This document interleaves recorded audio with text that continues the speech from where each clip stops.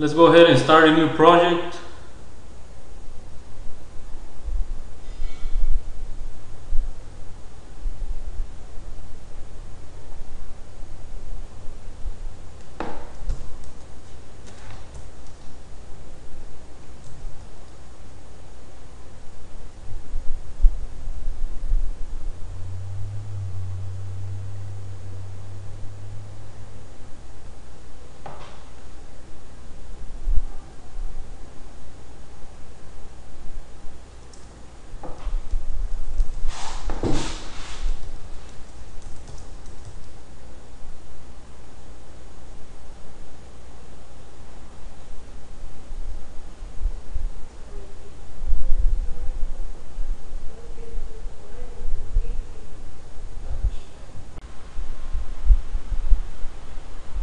Let's go ahead and create our main file.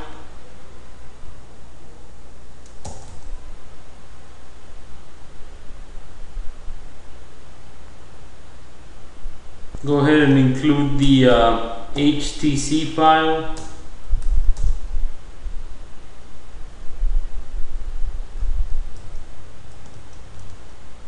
Now we need to initialize, or rather configure, our microcontroller.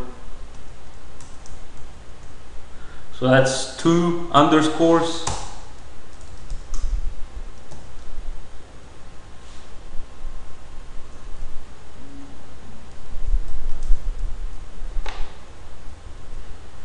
We want to use the internal clock.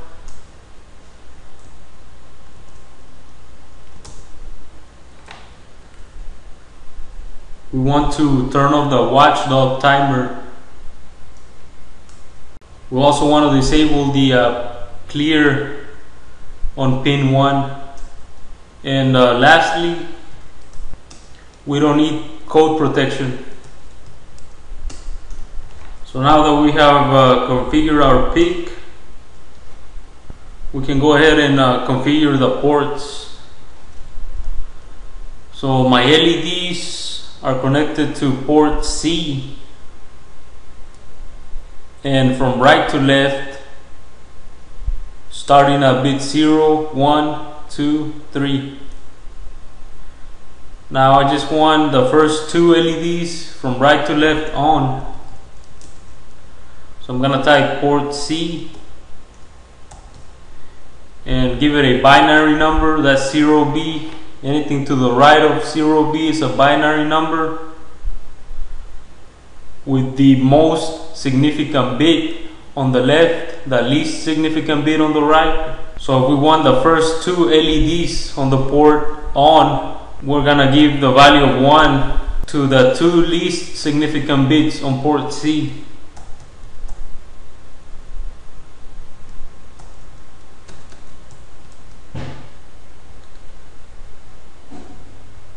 So that's telling the microcontroller that we want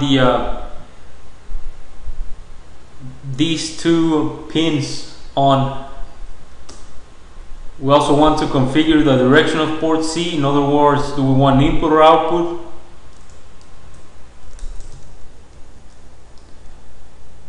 Zero is for output, 1 is for input. Since we're turning on LEDs, we're not receiving any digital input or any analog input. We want everything to be 0. And lastly, we want an infinite while loop.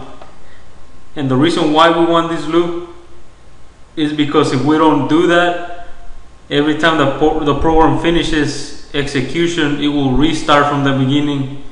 And the only thing we want to do is turn on these 2 LEDs. We don't want to load the libraries every time.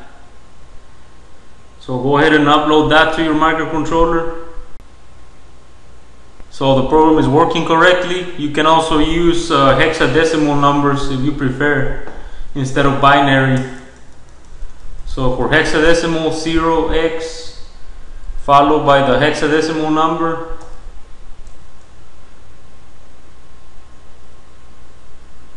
So that's going to do the same thing we did. Try different values. Let's try 0A.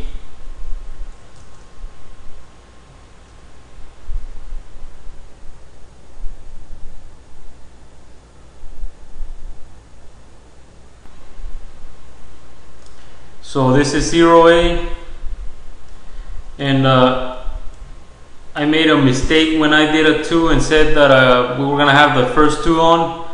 Since the value of 2 is actually 1 0 in binary, we only had one of the LEDs on. Let's try that again.